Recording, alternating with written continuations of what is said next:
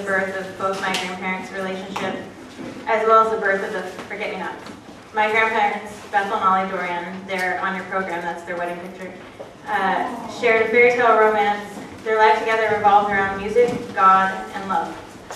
When my grandma died after a long battle with Alzheimer's disease, my grandpa pulled out her old guitar, that guitar, and it saved him. It was his way of keeping their love alive, even though she was gone. When he died about a year ago, I was lucky enough to inherit this guitar. I always knew it was priceless, something that I would treasure forever. But when Veronica got her hands on it, she breathed a whole new life into it. And it breathed a whole new life into her. This guitar still has stories to tell, and the Forget-Me-Nots are a way to honor those stories.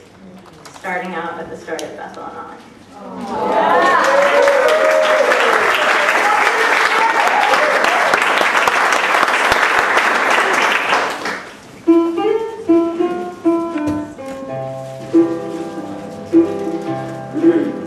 She was late to church one day.